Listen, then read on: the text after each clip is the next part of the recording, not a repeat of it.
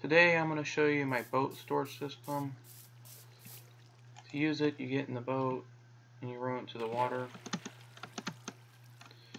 and a new boat takes its spot. So you can keep on doing that, and you can take boats out into your lake. To refill the system, you just place a new boat here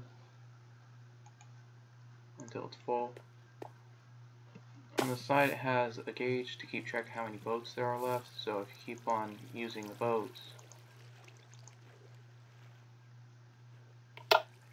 they'll go down. So that's pretty much it. If you like this video and you would like to see more videos like this, please go to my YouTube channel. Please like, comment, and subscribe on this video.